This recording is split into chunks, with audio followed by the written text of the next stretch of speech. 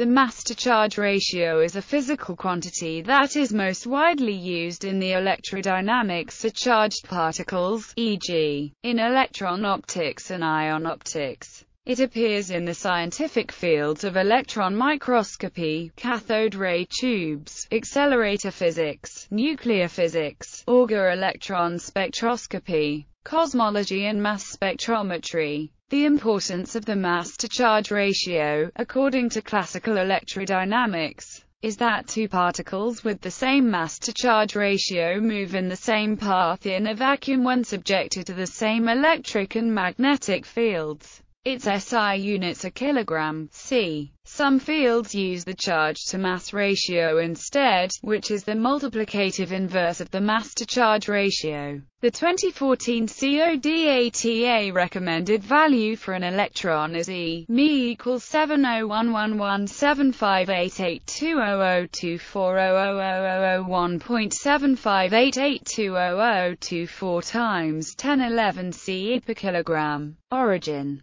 When charged particles move in electric and magnetic fields, the following two laws apply, where F is the force applied to the ion, m is the mass of the particle, a is the acceleration, q is the electric charge, E is the electric field, and V times B is the cross product of the ion's velocity and the magnetic flux density. This differential equation is the classic equation of motion for charged particles. Together with the particle's initial conditions, it completely determines the particle's motion in space and time in terms of mq. Thus mass spectrometers could be thought of as mass-to-charge spectrometers. When presenting data in a mass spectrum, it is common to use the dimensionless mz, which denotes the dimensionless quantity formed by dividing the mass number of the ion by its charge number. Combining the two previous equations yields. This differential equation is the classic equation of motion of a charged particle in vacuum.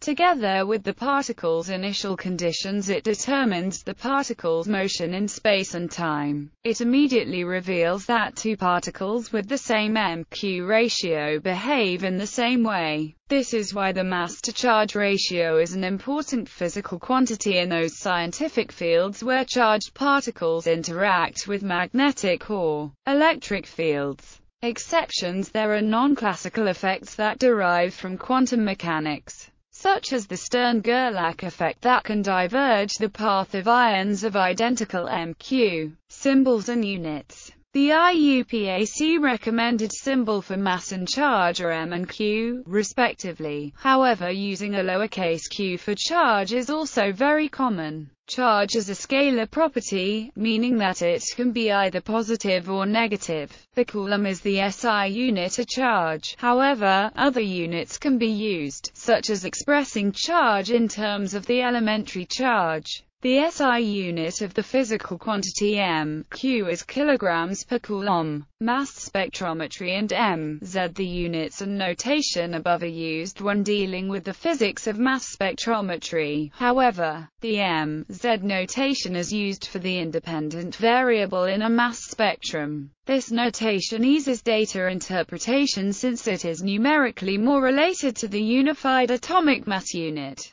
The m refers to the molecular or atomic mass number and z to the charge number of the ion. However, the quantity of mz is dimensionless by definition. An ion of 100 atomic mass units carrying two charges will be observed at mz equals 50. History. In the 19th century, the mass-to-charge ratios of some ions were measured by electrochemical methods. In 1897, the mass-to-charge ratio of the electron was first measured by J.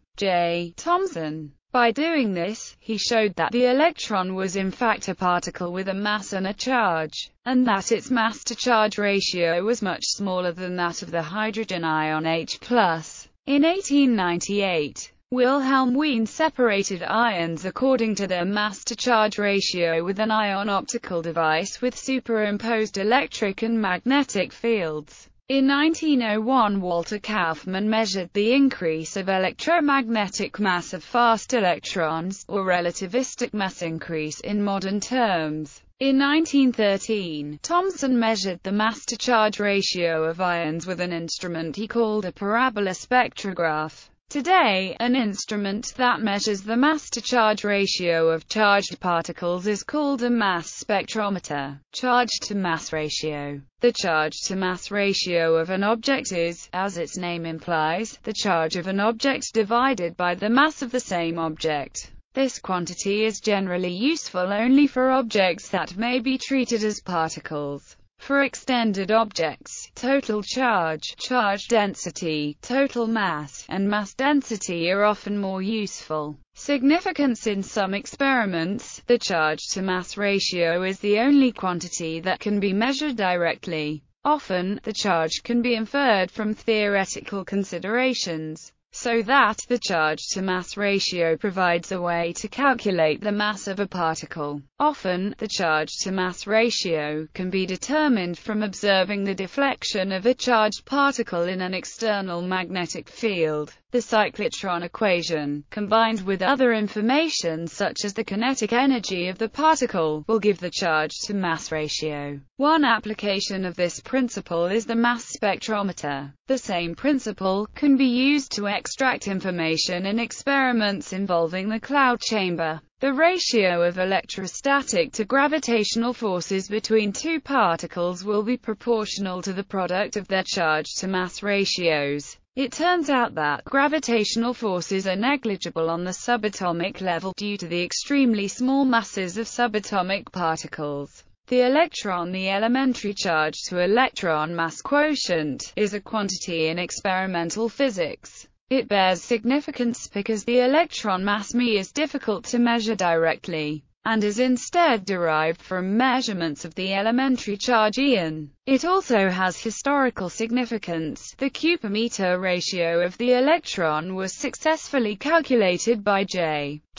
Thomson in 1897, and more successfully by Dunnington, which involves the angular momentum and deflection due to a perpendicular magnetic field. Thomson's measurement convinced him that cathode rays were particles, which were later identified as electrons, and he is generally credited with their discovery. The 2014 CODATA recommended value is equals 2988824117996000000-1.7588200024 times 1011 Ce per kilogram. CODATA refers to this as the electron charge to mass quotient, but ratio is still commonly used. There are two other common ways of measuring the charge-to-mass ratio of an electron, apart from Thomson and Dunnington's methods. The Magnetron Method. Using a 7 Greek drachmas valve, electrons are expelled from a hot tungsten wire filament towards an anode. The electron is then deflected using a solenoid. From the current in the solenoid and the current in the Ferranti valve, E per meter can be calculated. Fine beam tube method. A heater heats a cathode, which emits electrons. The electrons are accelerated through a known potential, so the velocity of the electrons is known. The beam path can be seen when the electrons are accelerated through a helium gas. The collisions between the electrons and the helium gas produce a visible trail. A pair of Helmholtz coils produces a uniform and measurable magnetic field at right angles to the electron beam. This magnetic field deflects the electron beam in a circular path. By measuring the accelerating potential, the current of the Helmholtz coils, and the radius of the electron beam, E per meter can be calculated. Zeeman effect. The charge-to-mass ratio of an electron may also be measured with the Zeeman effect, which gives rise to energy splittings in the presence of a magnetic field B. Derivation. QVB equals MVV, R or Q per meter equals V, R asterisk BF equals FE asterisk Q equals QVB or V equals E, B using equation and Q per meter equals E, RBB. Here MJ are quantum integer values ranging from J to J, with J as the eigenvalue of the total angular momentum operator J, with where S is the spin operator with eigenvalue S and L is the angular momentum operator with eigenvalue L. Gj is the lambda G factor. calculated as the shift in energy, is also given in terms of frequency nu and wavelength lambda, as measurements of the Zeeman effect commonly involve the use of a Fabry-Perot interferometer, with light from a source being passed between two mirrors of the interferometer. If delta D is the change in mirror separation required to bring the MTH ordering of wavelength lambda plus delta lambda into coincidence with that of wavelength lambda, and delta D brings the TH ring of wavelength lambda into coincidence with the MTH ordering, then it follows that rearranging it is possible to solve for the charge-to-mass ratio of an electron as bibliography. Sology, Miklos, Electron and Ion Optics. New York, Plenum Press. ISBN 0-306-42717-6. Septia, Albert L. Applied Charged Particle Optics. Boston, Academic Press. ISBN 0-12014574-X. International Vocabulary of Basic and General Terms in Metrology equals Vocabulaire International des Termes Fondamentaux et Généraux de Métrologie. International Organization for Standardization. 1993. ISBN 92-67-01075-1. CC. IUPAP Red Book SUNAMC 087-1. Symbols, Units, Nomenclature and Fundamental Constants in Physics. Symbols, Units and Nomenclature in Physics. IUPAP 25. IUPAP 25. ER. Cohen and P. Giacomo. Physics 146 A1-68.